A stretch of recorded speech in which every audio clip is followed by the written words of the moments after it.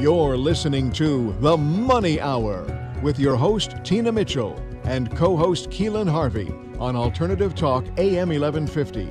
Now, back to the show with local mortgage experts Tina Mitchell and Keelan Harvey.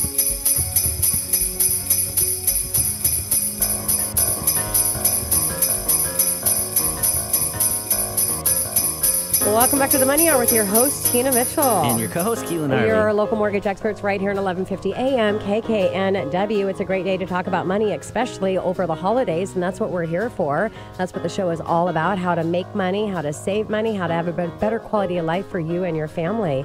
If you're hearing our show at a different time or day, you are listening to a rebroadcast, but we're here to answer any questions or connect you with the guests that we have on the show. Please call the show at 1-855-400-1150. Again, that's 1-855-400-1150 or online at themoneyhour.com. In studio right now, we have Amanda Wright and Jen Johnson Cameron of Coldwell Banker Bain Global Luxury. Women leaders in real estate and the myth of life balance. Thank you so much for you guys for coming into studio. Thanks for having us. Yeah, it's great to be back. Thank you. Yeah, and it's exciting. We have the two of you for the entire show, so it's just going to kind of be a panel conversation with the three girls and a guy. Isn't there like a three guys and a baby? Or It's a story of my life. Like Angela and London, right? Yeah. And a little bit about Amanda first. Amanda Wright, a business graduate of Washington State University. Amanda is a real estate advisor, REALTOR, and certified negotiation expert with Coldwell Banker Bain in Bellevue. She works with clients who buy and sell homes on the Eastside and Seattle, and she specializes in expertly guiding homeowners with big lifestyle change and complex situations. Amanda is an avid learner, traveler, and food lover, and is regularly described as bold and willing to try anything. She has lived here on the East Side with her husband and her 3-year-old, and she's actually a little bit sick, so if you hear some coughing going on through the show, that's Amanda. But I was really happy that she actually made it here to studio. She's not going to get us sick. I can feel it. We also have Jen Johnson Cameron in studio, Coldwell Banker Bain Global Luxury Division. As Vice President of Coldwell Banker Bain Global Luxury Division, as well as Principal Manager Broker for the new Lincoln Square office, Jen is responsible for leading the vision, brand development, and growth of the Global Luxury Division, as well as Global Luxury Office in Lincoln Square. And I'm just really excited for just to see her move up and what she's doing. I've known Jen for a long time. Excited to have her in studio. And so congratulations to you, Jen. Thank you. Yeah. Speaking of Jen, you are the Vice President of the first division of Coldwell Banker Global Luxury here in the Northwest.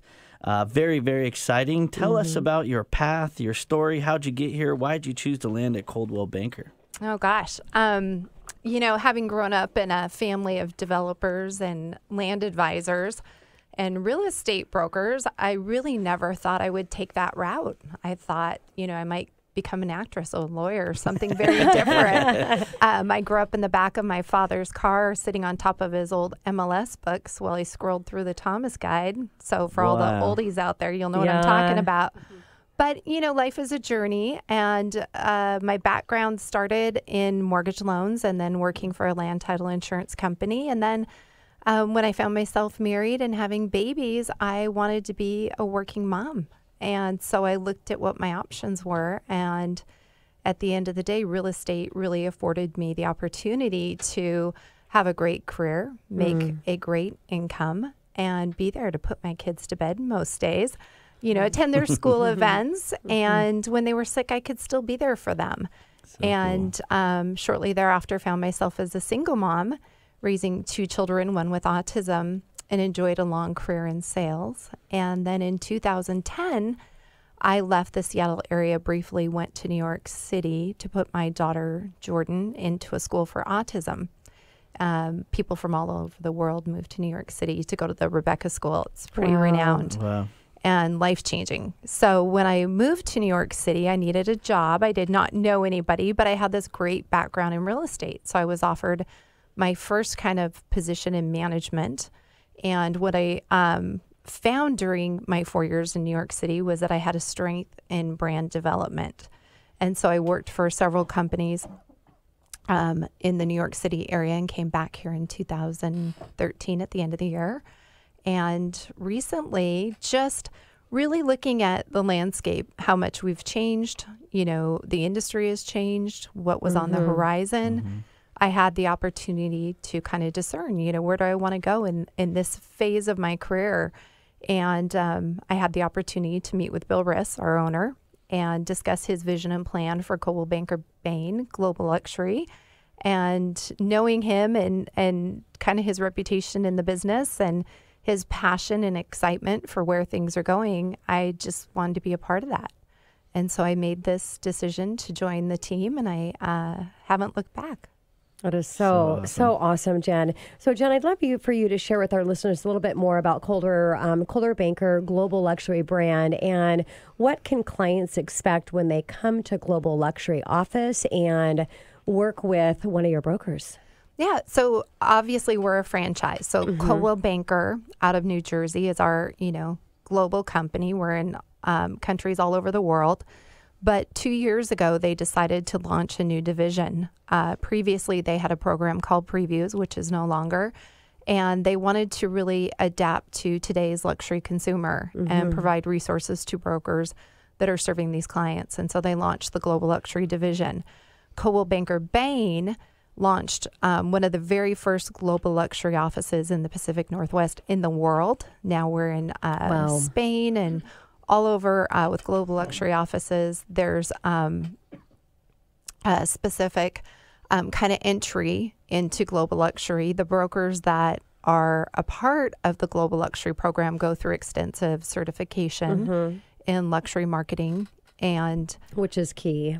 Very key. Yeah. The luxury properties require a higher level of marketing prowess, different resources, a global reach, et cetera, et cetera. But with global luxury, these brokers probably did not start out selling luxury properties. So they've got clients of every property type and price point, and that's kind of their bread and butter. But it's taken them experience, and the clients are coming to them really expecting that they are that advisor. They're sometimes working, the brokers, I should say, are sometimes working with wealth managers, lawyers, expected to be a part of that wealth team. Yes. And the clients might ask something out of the box, extraordinary, such as, hey, can you help me find a vendor to move my car collection to Arizona? Or, can you, find packers and movers? Or if they're coming in, they need personal chefs and all kinds of things. And so the brokers, when they come into the office, they need to hear from us, well, gosh, maybe that's not something we would normally do, but we've got your back and we'll figure it out together. And then from there, they have extensive marketing resources at agency level and pretty much the wide breadth of all the resources that they need to service those clients. Yeah, and the strategy and everything that you do is going to be completely different with a luxury buyer than it's going to be with, somebody that's not. So, yeah, really important to have that expertise and the connections as well, as you were talking about. Yeah, we want to make sure that every single client has that experience, the highest level, that we don't ever cheapen that regardless of, let's say, a price point, but that when they come in, that they all receive the same level of service. It's just that maybe their home doesn't fit into Mansion Global because it doesn't hit the $3 million price point or something like that. And your office, too. I love that. Lincoln Town Center, right? Am I saying that? Or is it Lincoln Square South? Lincoln Square South. That is the coolest renovation and everything they've done over there. And I got a glimpse of your guys' office, and it is beautiful. Yeah, so it's beautiful. It's fun to bring clients there. It's sort of the level that they expect, and sometimes it exceeds the level that they expect. But it's a great space. Well, that says a lot of it exceeds the level they expect with the luxury clients. Yeah, the food options, too, huh? You can't beat it. We call it a problem. Between food hall and Ascend at the top of the building, you we try have to walk the lunch. gamut every day of the food hall. Keep your eyes focused on the ground. We're getting a new boot camp next door, and we're pretty thrilled that's about awesome. that. That is awesome. We were at Civility and Unrest we had a company party there there, and that's what a cool little cocktail. I mean, oh my gosh, have you guys been there before? No, where's that? Yeah, you can any cocktail you want. You just like tell them kind of what you want them to make, like a flavor or something, and they just make these outrageous cocktails. And it feels like you're going into a little secret club that you actually have to be invited behind the doors to get there. It's like it's so cool. Oh, like a little speakeasy. It's a speakeasy, yeah, really it's cool. Very, very cool. Handmade drinks and all that. Well, they owe you a free drink. That was a pretty good plug. I think so, too. Thank you so much, Jen. Well, I left my credit card there. It was still there the next day, and my driver's license. So, yeah, we had a lot of fun. Yeah, that's a good night. It was a good night. Amanda, you've been on our show before, and I'm so excited to have you back. I have. Thanks for letting me come back. I must not have screwed up too badly last time. You did awesome. No, you are awesome. You are a breath of fresh air. Yes, and we appreciate you so much. But remind our listeners about your path of success, and you've obviously made this change into this global luxury avenue, which is exciting. Tell us about your success, and how did you get here, and why did you decide to go down this real estate path? Yeah, so my journey started in the world of hospitality business and kind of took me to international development for a few years in the Peace Corps. I was in Botswana doing business development with some nonprofits there, among many other things. And I really enjoy and excel in working one-on-one with clients to come up with creative solutions, sort of think outside the box, solve problems. And I just felt like hospitality management, was not the way to do that. I wasn't getting that out of my career. So I started searching for a career that fit me a little bit better. And with my background working in Botswana, I learned a lot about managing stress, using creative solutions to work through major roadblocks, whether it be cultural, language, work, teamwork, you name it. So I became really good at looking past sort of the emotional triggers and asking, okay, if we can't do it this way, how do we make this work? How do we do it? And so I just figured that the best application for these particular skills and a way to work one-on-one with people again was through real estate. So, and I think buying and selling real estate, for most people, it's your largest asset. And I think it's one of the more stressful events in one's life. Oftentimes, can be up there with kids and getting married and the whole thing. Just sort of depends on the situation. So I love that I can come alongside a family or an individual and lead them through that stressful time with confidence and care and creativity and, again, just using all of these skill sets I developed to help them reach their end goal. Yeah, I love that. And we've got a couple minutes before we take it to break, but I want to ask you, what's going on? I want to talk to you about professionally when we get back from commercial, but I'd love to hear what's new happening with you personally. This has been a big year for me, and we'll kind of talk about this later, but personal and professional sort of blend together. Okay, well, let's talk a little bit about personal and professional. When you're a businesswoman, but a few things, I met my threshold goal for selling luxury homes and became certified as a luxury property specialist, both by Coldwell Banker Bain and the Institute for Luxury Home Marketing, so that was exciting. I did join the Global Luxury Office this fall, and I was also named a Rising Star in Real Estate by Seattle Magazine and 5-Star Professional. Wow. Thanks to whoever nominated me, because they don't tell you. So big thanks to my clients out there. So those are a few things that made my year really big and great. Yeah, and that's great. And that word is huge because it does come from clients, and they're actually talking with clients that have gone through and worked with you before, and kind of vetting, that process for you and how it went. So congratulations for that.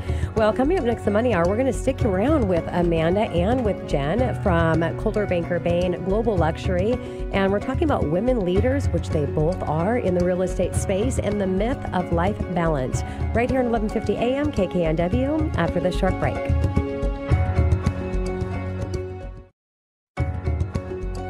You're listening to The Money Hour with your host, Tina Mitchell, and co-host Keelan Harvey on Alternative Talk AM 1150. Now, back to the show with local mortgage experts Tina Mitchell and Keelan Harvey.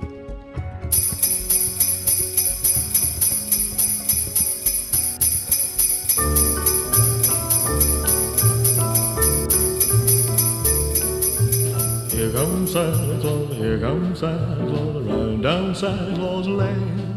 Welcome back to the Money Hour with your host, Tina Mitchell. And your co-host, Keelan Harvey. Your local mortgage experts right here at 1150 AM KKNW, the Saturday, December 15th show, obviously working up to the holidays. During the holidays and in the new year, we are here to help you build a strong financial blueprint, 1 week and one show at a time. If you're hearing our show at a different time or day, you are listening to a rebroadcast, but we're here to answer any questions or connect you with a guest that we have on the show today. Please call the show at 1-855-400-1150. Again, that's 1-855-400-1150 or online at themoneyhour.com. In studio right now, we're going to have a continued conversation with Amanda Wright and Jen Johnson Cameron of Coldwell Banker Bain Global Luxury, women leaders in real estate and the myth of life balance. So, Amanda, speaking of global luxury, that's the exciting thing here. Tell us a little bit, what exactly is luxury and how can we define that in this real estate market? You know, I think luxury is highly personal. It's not a price point, which is sort of the common conception of that. But it's convenience. It's a really high level of service that meets a demand really promptly. It anticipates that demand. And, you know, in an era where you can order anything from food to a car on an app and receive it pretty much instantaneously, or at least receive the information instantaneously, we as luxury agents really need to rise to that sort of same level of expectation and meet that demand in the same way. So it's being there around the clock. It's anticipating needs. It's going, you know, way further than they could expect for what they're asking. In terms of the actual product, I think in our time-starved society, that features that give time back or shorten a time for a client are really big in homes themselves. So whether it be you know, a shorter commute time for a client, smart home features, being closer to friends, more opportunities to gather with the people that you love. It's also being closer to nature or views or whatever, you know, really sets your heart on fire. Yeah, I love that. The quality of your surroundings, even the history of a home and who designed it. So it's really highly personal to the client. It's not so much about the dollar figure of the home, although it can include that as well. Yeah. And go ahead. I was going to say home technology is a really big emerging market in luxury as well. Yeah. Well, that was an interesting, and thank you for clarifying that, because you do think luxury is about price, you know, like that price point of this and up. So what about the trends that the two of you are kind of expecting and seeing coming up for our new year in 2019?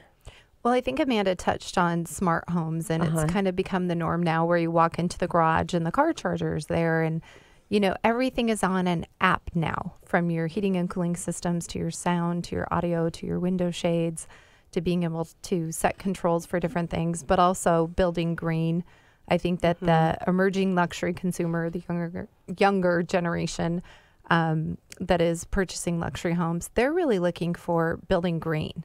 They've been taught in that generation to kind of reflect on, how do I make this a better world, you know? Cool. And yeah, and I'll add too, in terms of features to the home, in addition to smart features, we see a lot of really sort of swanky closets and really functional closets, especially in the master. Yeah. Where you've got like a laundry room inside your closet. Oh, that's you know, cool. full well, guest I guess my suites house that is not luxury. Gosh, well, these are just, you know, they're trends and to each his own, but full guest suites that also include a laundry room. Yeah. So really kind of anticipating the needs of your lifestyle. And builders are addressing those in different ways today. if I can afford Jimmy Choos, I definitely want to see them when I walk in my closet, displayed, 100%. lighted, Oh, along yes. with my Gucci. Oh, yes.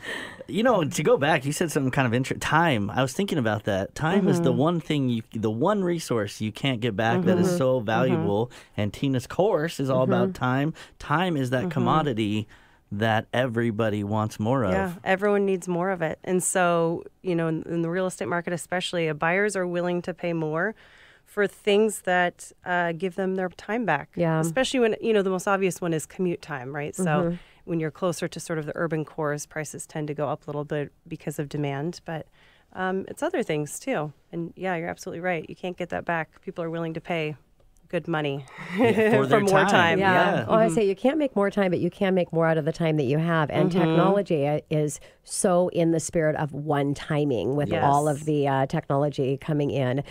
So, Jen, any other trends that you expect to see in the coming year?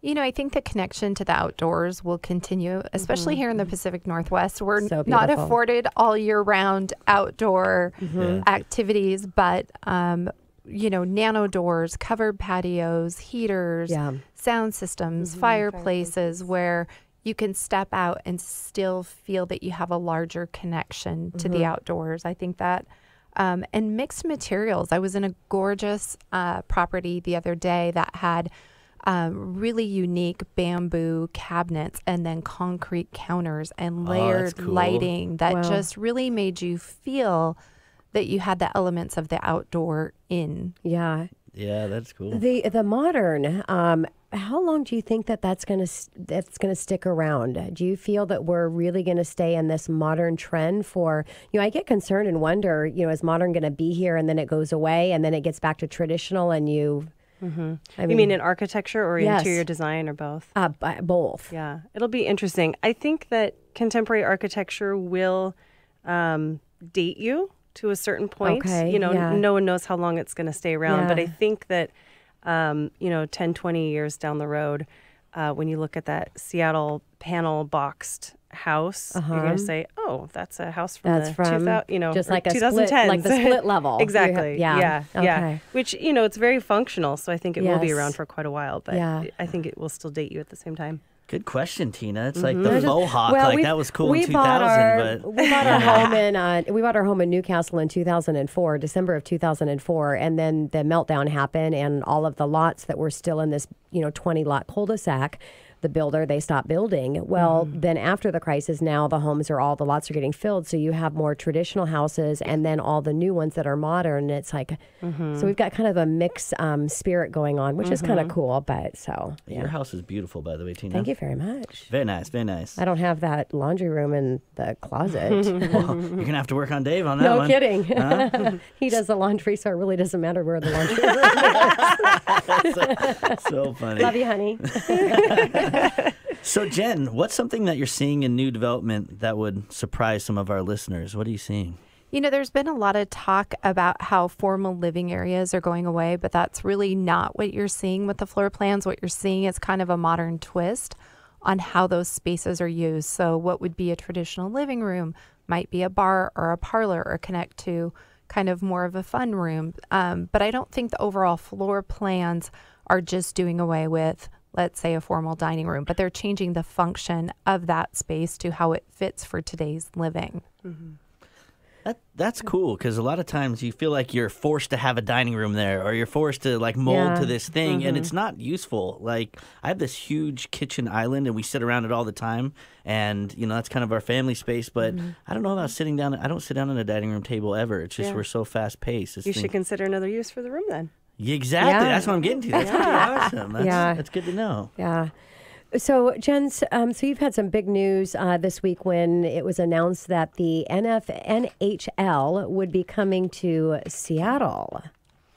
Yeah. Yeah. So for those that do not know what the NHL is, we are getting professional hockey. Woo! Yeah. So my darling husband played for Notre Dame. His brother Ian played for Bowling Green and now coaches professionally. Our nephew Brody plays, and it's Christmas is like who still has their original teeth. Wow. Who's got the biggest scar, how many can you count? But so we're thrilled. We are super excited, and I know that my husband already still has his their original tickets. knees. There's one that. of them? So far, I think they're doing pretty good. Pretty good. They've So all exciting. Yeah, most of them still have their hair too. So, anyways, I don't know if you know that it's called flow, right? The big hockey hair. Oh, That's new. The hockey do. Yeah, go Google it.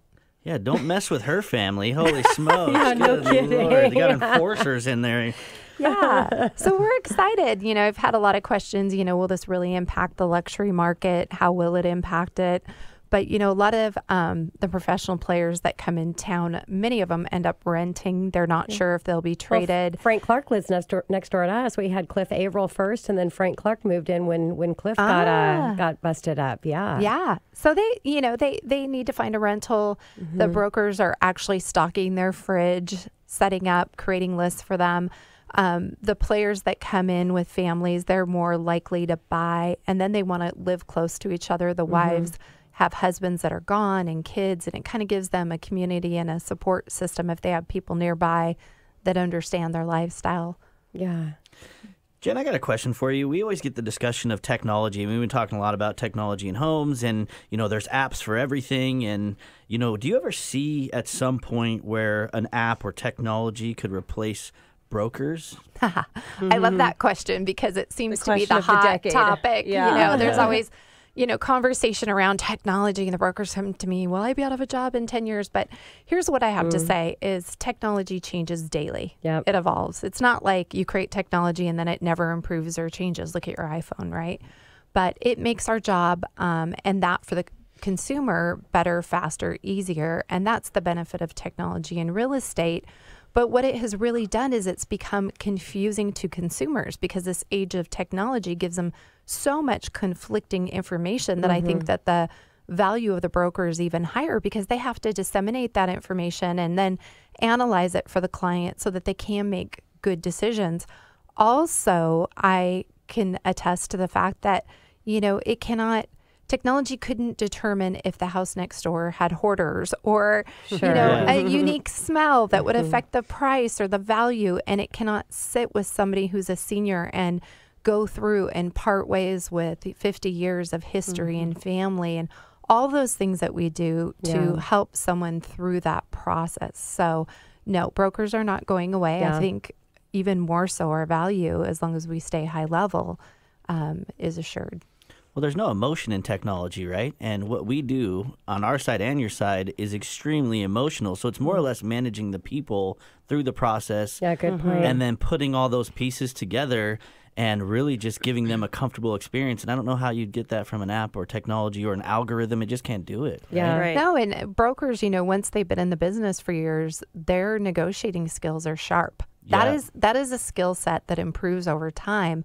So when you're choosing a broker and they're out there negotiating for you, they're working on your behalf to achieve something. That's something that technology could not do for a client. Exactly. Yeah. Having a person working you through the process is always going to be there. And, you know, I just kind of go back. I got into the industry in May of 1995 and, you know, we have conversations with our business partners in the real estate space. And I'll just, you know, ask them, remember back in the day when you had those big books, which you were talking about, and real estate agents, you actually couldn't get any information about any house. You had no idea what was out on the market unless you had an agent that had that big book and they actually shared that information with you. And then the technology came in and, you know, agents were concerned about not being here. And then you look, what if technology was not here and where would you rather be? And everybody, it's like, it's been made it so much easier so you can provide that higher level of service for your clients. So, yeah. Yeah. Not I think going anywhere. There's a broad range of skills and things that we do as a broker. Yes. And you know, disseminating information is just one piece. And that's what technology is pretty good at right now, is just getting information to people. But that's one minor thing in the broad scope of what we do. Yeah. So, Amanda, you got into the real estate industry and then you started your family, had your baby. And so how was that for you, that timing, and how did that go for you, a brand new mom just starting your career in real estate? Yeah, I had my daughter about 8 months into my career. So it was within my first year, which made it very challenging. Every time you have to stop in your business and start again, it's sort of like starting new again. So that part was certainly very challenging. It's very difficult on many ways, but at the same time, I don't know any other industry where I could be successful doing the job that I love and also raising my family. So, part of the difficulty is that I want to be there for my clients around the clock 24/7, but I also want to be there for my family for the same amount of time. And so you have to juggle, you have to set expectations and balance your time as best as you can. And really, you know, setting up those expectations for your clients on when you're available and when you're not. Most people respect that, I found. So, you know, that's what's great about being in this industry as a mom, but certainly does not go without its challenges. Yeah, and I always say, I mean, you need to set your boundaries, and your clients, for the most part, you think that people think clients want and expect more than they do. And so no good client is going to expect you not to be able to be a mom and be a spouse. And so, yeah. Well, coming up next in the Money Hour, we're going to wrap it up and stay here with Amanda and Jen from Coldwell Banker Bain, Global Luxury, Women Leaders in Real Estate, and the Myth of Life Balance right here at 1150 AM KKNW after the short break. You're listening to The Money Hour with your host, Tina Mitchell, and co-host Keelan Harvey on Alternative Talk AM 1150. Now, back to the show with local mortgage experts Tina Mitchell and Keelan Harvey.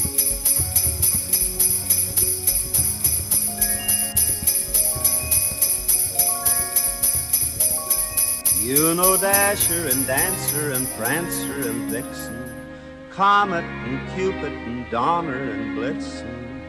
But do you recall the most famous reindeer of all? Rudolph the red-nosed reindeer. Welcome back to the Money Hour with your host, Tina Mitchell. And your co-host, Keelan Harvey. Your local mortgage experts right here at 1150 AM KKNW, the Saturday, December 15th show. Bring in each week the best of the best experts in the local market, everything on money and how it's going to affect your money. If you're hearing our show at a different time of day, you are listening to rebroadcast, but to connect with the guests that we have or ask any questions, please call the show at 1-855-400-1150. Again, that's 1-855-400-1150 or online at themoneyhour.com. There's a little reindeer. I know. Music. Yeah, I saw him. He cruised right by the window. It's so awesome. And yeah, okay, that just took me off guard. Okay. Threw her off. I can't believe I looked. I did too. There he is. Santa. I know him. See, we have so much fun here on the Money Hour. Now in studio, continuing our conversation with Amanda Wright and Jen Johnson Cameron of Coldwell Banker Bain Global Luxury. We're talking about women leaders in real estate and the myth of life balance. So, Amanda, you left off as being a new mom in your career, and I got to give you a shout out to that because the best thing that ever happened to me was being a dad.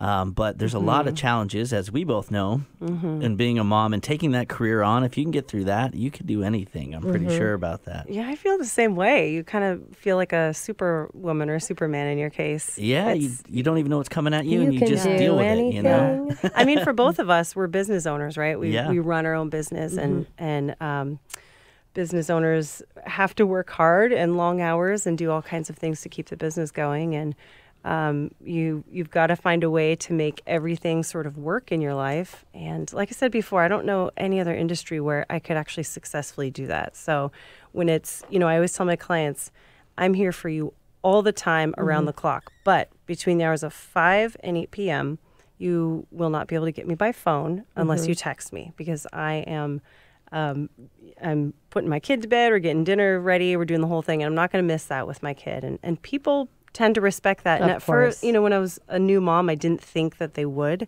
I felt really bad about setting that boundary. And then once I actually started practicing it, it was very easy. And I think they respect you as a business professional more when you don't, you know, you're not available 24/7, but you have your boundaries. Because if you don't have your boundaries in life, then you can't really be enjoying life, which means you can't be enjoying your career, which means you can't be, You'll be miserable. Excellent at it. Exactly. Yeah. And who says, hey, don't be a good mom? I mean, really, right? So you're doing the right thing with your kids. So Absolutely. Well, considering, let's talk a little bit about your switch to you've been with Coldwell Banker Bain for 5 years, and then you made this new switch to the Global Luxury office in Lincoln Square. And what prompted that move and taking that next level of your business?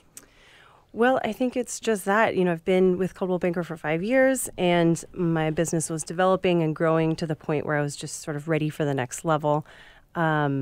In addition to that, the luxury market in Seattle has been growing and developing at the same time. So I really wanted to be in a place where I could both hone my skills and have all of the excellent resources that our company offers for clients at that level. And, you know, like we've mentioned, Jen's mentioned before, it's no matter what type of house or price point you're in, you're going to get that same excellent service and detail and attention from us.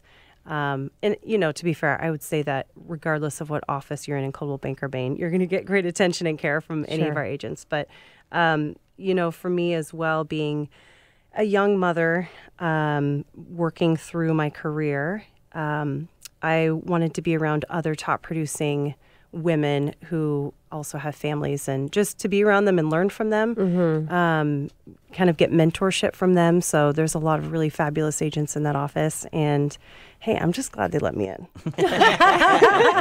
We feel very fortunate to have Amanda. Part of the cool kids. She's definitely our people, but there's kind of a joke that every time I walk in the kitchen, there's Amanda, and she's snacking. What is she doing in the kitchen? I don't know, but she's sprouting a couple of pounds out front. Amanda, is there something going on? If this was any other time of the year, I would be so offended. But no, so another little new development this year, I'm actually cooking child number 2 in the oven as we speak. So, oh my gosh, congratulations. Baby number 2 on the way, coming next May. So this whole, career, family, trying to balance the two and trying to make sense of the two is about to get more intense for me. But how exciting, because those commercials where they show for the first mom what it looks like, or the first child for the mom what it looks like, and then she has her second child and what it looks like. And I think it's going to be like that with your career. You know that you don't have to be at the beck and call for your clients, but you can have that balance of a career providing a high level of service to your clients and being a great mother. And so, exciting. Yeah. You could just strap your baby with you and take them to a showing, right? A lot of people really I like would that. love Kind that of if I depends were- on the client, but a lot of people really, really do like that. So Yeah. I'm going to work that baby for all it's worth, right? Exactly. Bring out the cuteness factor. No, and we talk about the term is work-life balance, but I'm not sure balance is the best word for that. I think that you have to do what you have to do during any given moment or any given day, right? Like I will always feel guilty about not giving my clients enough. And at the same time, I will always feel guilty about not giving my family enough. Because there's really no way to give everything to everyone. You have to just sort of take it a moment at a time and a day at a time. And it's sort of this give and take. And in the end, if you're setting up the right expectations, I think everyone can kind of roll with it and can understand and it works. But like you mentioned, if you're not happy in your career, you're not going to be good at it. Yeah. And so, and I think you can focus on all of the great things that you are for your family, and you can focus on all the great things you are for your client. And then it's because really it's like everything else. There is that balance sides, and where your tension is where it's at. So, yeah. And another reason why I love this company and the office I'm in is the people. It's a great network and support system of people. Jen and I talked a lot about, what will it look like in this coming year when I do take time off, and then when I'm trying to sort out having 2 kids and a career. What will it look like? How will there be support for me and my clients? And it's there. It exists. It makes me feel very confident. That's one of the reasons why I moved over. Whether it's other agents in my office helping out or the staff picking up some of the activities I need to do. And everyone is, it's very much a team sport in our company, which I absolutely love. So and it is, for us as well. I mean, I leave on vacation sometimes, and my clients have no idea that I'm out of town, and the team just steps in and does what they need to do, and so I'm, it's great to have that backing. And credit to that, when you have that level of service and what you do, you're good at what you do, right? At the end of the day, you're a great mom and you're a great agent. So when you deliver, it's all about that expectation. I think that's a great word that you use, expectation, and having people understand, right? Because if everybody's on the same page, you just deliver. That's it, right? Yeah, that's true. I think the worst expectations are the ones that we put on ourselves. It totally Amanda, is. Absolutely. It totally is. She is where I was in my career when I got started. Now my children are 20 and 22, so I feel very old saying that. But, the idea that there's balance is a myth, especially if you're going to choose something like real estate. But the trade-offs are what's so beautiful about it, that you do have that flexibility to create your own business the way you want to. But I don't feel that women have to pick and choose. You know, if you want to stay home and raise your children, do it. If you want to have a career and not have children, do it. Some people find themselves as a single mom having to work when they never planned to. Yeah. But the idea is that you're able to get to the point where you can live your best life. And that means giving yourself a lot of grace, because there are times, like Amanda said, where you feel like you're not giving your child enough. But today's society says, be a great mom. Be a strong leader at work. Go home, make an incredible meal, and be a sex kitten later for your husband or your partner, right? And you probably have to go, okay, there's got to be a flow here. And sometimes I'm going to go towards the greatest need, and sometimes I'm going to swing back. And if you allow yourself the ability to live your life like that with grace, not putting that expectation on yourself that you have to be all things at all times, then you'll kind of pick it out when you need to and move to the next thing. Yeah. Well, and I like, Amanda, how you said one day is going to be this and another day is this. And I think like anything else in business, you know, I talk a lot about time blocking, where a lot of entrepreneurs feel that time blocking is not possible. And I always bring back in, too, if you look at the 80-20 rule, 80% are not getting 20% of the result, or 80% are getting 20% of the results, which means there's only 20% that are even doing a small amount of what you ultimately would want to do. A 1 percentile, the best of the best, 99% of them are not that. So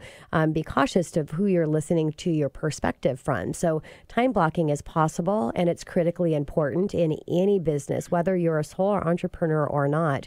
And so it's the same when you're a mother. You're just time blocking in those things when you have your kids' sports games, you're time blocking that. And then when the kids are in school, this is the time that you're working, and it can all flow. Really efficiently. Yeah, I totally agree with that. Time blocking is something that I started doing this year as sort of an experiment to see, can this be better for myself? Yes. Can, this tension between family and work life actually work? And so I started in small ways. I don't time block every single hour of my day, but there are certain things that I do every single morning.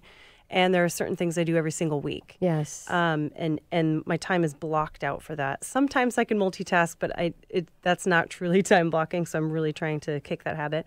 But anyway, I've seen some great developments in my business this year, and I have to attribute it to that. I love that, because I so true.